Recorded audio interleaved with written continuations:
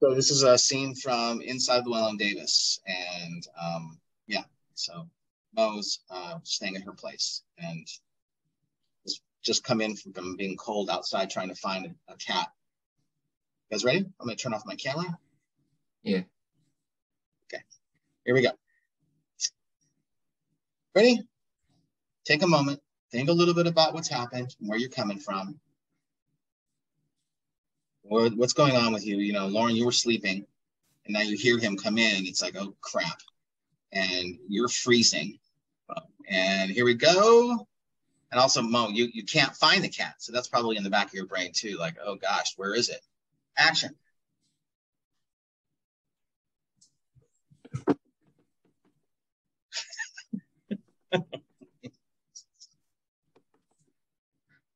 Thanks for keeping quiet, asshole. It's freezing. Can we talk? Here, fuck you. Well, I have to. Wait, I'm sorry, which? Out or fuck you? Let's go out. Can I borrow Jim's coat? You.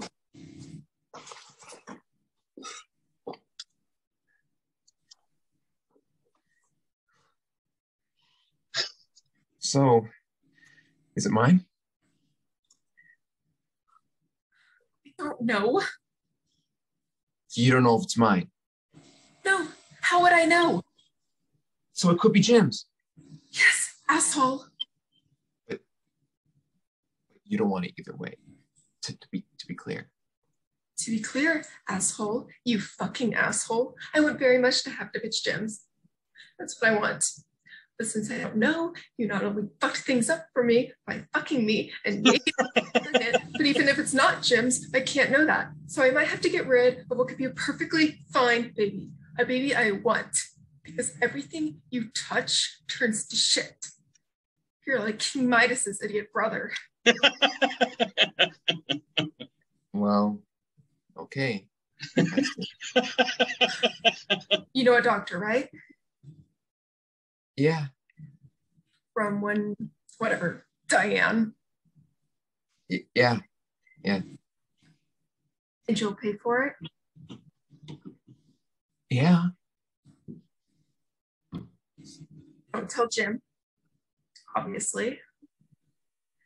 I should have made you wear double condoms. Well, we shouldn't have done it in the first place, but if you ever do it again, which is a favor to women everywhere, you should not. But if you do, you should be wearing condom on condom and then wrap it in electrical tape. You should walk around always inside a great big condom because you are shit. Okay. You should not be in contact with any living, breathing thing being shit. You know the expression it takes two to tango. Fuck you. I could say we should talk about this when you're less angry, but that would be man, what would that be? Fuck you. I miss Mike.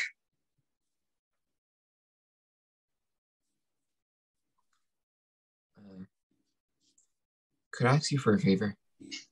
You're joking. It's not for me, it's for the Gorfins. Their cat got out. Could you leave the fire escape window open? Winter. Yeah, but just enough for the cat to squeeze back in. It could come back. Come back to our apartment. Yeah. It was there like 6 hours. Why would it come back there? I don't know. I'm not a fucking cat, okay? Think about it. I lost their fucking cat. I feel bad about it. That's what you feel bad about. Yeah.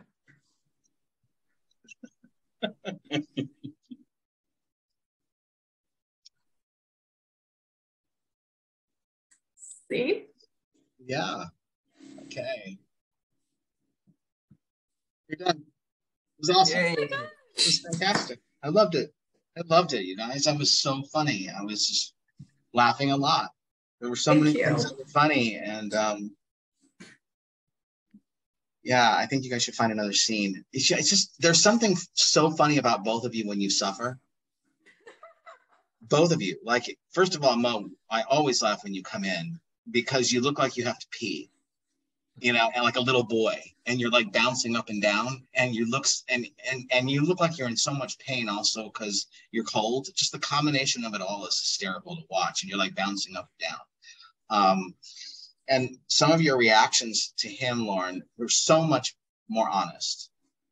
Good. So it was so, I don't know, it's so clear that you worked on making sure that you know, I don't know if you understood what he said so that you could react to it, you know, or getting clarity on what's going on with you when he's saying his lines, that you could react to it, or maybe just being present. What was it that you did different? Because there was one moment that really made me laugh when he goes, well, okay. Don't you have a line where you go, well, okay, Mo? Yeah, after her first rant, I go like, well, okay, I see. Okay, so that is hysterical to me, because Mo, like, just the fact that she screams and it doesn't engage you, like, you just kind of like dodge, you know, and just be nice back. That is really funny to me. And then watching you, Lauren, react to that was that was a great pie landing on your face. Thank you. So what was it that you did? On the reaction part. It was two big things that helped me. Have you ever seen the movie 5 Easy Pieces? What is it called? 5 Easy Pieces. It has I don't remember. I might have. It sounds familiar, but I'm not sure. But I was watching it. I rewatched it this week, and it has my favorite actress in it, Karen Black. And there is a scene where her and Jack Nicholson pick up two hitchhikers, and she's not really talking at all during the scene. You can always tell in her eyes that there's something going on, and she's thinking, oh, you know, my boyfriend, or oh, the hitchhikers in the back of the car. And it's just, I really liked that. And then I tried to kind of think as the character and think, what is she thinking right now? And then also with the with Mo, you know, he's playing a character that I see myself as kind of in love with, but I also hate him. So then, you know, it's like personal experience thinking of, you know, someone you love, that you care deeply for, but they really piss you off, like, you know, something like that. And how does that make you feel? Being like, it almost makes it worse than just when you flat out hate. I don't know if that makes sense. Yeah, it does. And I think that this concept of flushing out what's going on with you while Mo is talking, if that's what you did, that is a huge thing, in addition to everything that you said, or, you know, sort of add to that. So yeah, it's clear that you worked on it. So it was great. Mo, also on your end, you know, you have this really fun ability, Mo, to just get lost in a scene. I think that's one of my favorite things about your acting is your ability to stay in the scene. Like there was. Go ahead, Brad. No, go for it. I was gonna say it's funny, but that's kind of by design, Brad. I similar to what Lauren did, actually, the same process, except mine was seeing another Spencer Tracy movie, and that's all he does too. What's that? So I just What's that he does that you're talking about? Well, that's the thing. He doesn't do anything. He just kind of reacts purely off like what's happening. It's like the truth of the situation is happening as he's speaking it. So I just I saw another one of his movies, along with applying the notes that you gave me. Of course, I spent a lot of hours, you know, asking myself those questions from the that I should have asked before. And along with the movie, it really helped just like be in the scene. Like it's like exactly as you said, like the fact that you're saying what you're saying, it's proof that I'm kind of picking that up. It's totally working for both of you. Whatever you're doing, it's working. Mm-hmm. So yeah, I think there was one moment that she screamed at you, and Mo, you just kind of took it in, and then you kind of like walked backwards or bounced backwards, whatever you're doing, and you were just like, well, okay. You know, it was very honest. You know, it didn't feel like you were acting, and it felt like you were being nice and just very truthful. So, yeah. I don't have anything else to say other than great job. It's fun to see both of you continue to grow, and just know that when I'm talking to you guys about working hard, it's paying off. Okay, so for those people who wonder if the work pays off, it does. And just know that when you do the work, there's the reward. And when you don't do the work, you don't get this. Okay, you just don't. You don't. It's like going to the gym. Just keep remembering. So you guys are working out really hard and going to the gym.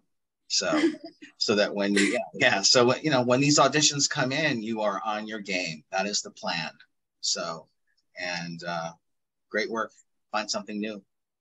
Brad, there's actually another scene with these two characters. Oh, really? At a later point in time. That sounds perfect. I'd love to see it. Cool. I mean, if you're okay with that, Lauren. Oh, that sounds great. I mean, if you're okay with it, but if you guys are okay with it, that sounds like a great plan. Mainly because these two roles are so good for both of you, and to continue to develop your casting. And this type of a character is always a good thing. A and B, you know, you might want to have, you know, I don't know if you did it today, but sometimes I encourage you guys to have your phone set up and record yourself when we're doing our scene, because it can be a sample clip you can post on Actors Access, because the quality of your cell phone footage, and it's just going to be on you, by the way, rather than the webcam that we're using for class, is going to be far superior than your phone. Just have it set up like you're doing a self-tape for class. I have students who, you know, have it, they do that for every class. You know, they have it on their tripod, and when they do their scene, they just hit record, and, you know, it's a possible clip. So this is the kind of scene that you guys just did that I would say would be really great to have a little clip on your reel, and we recorded it too. So there you go. So we have it. Thank you. All right, you guys. Thanks. Good job.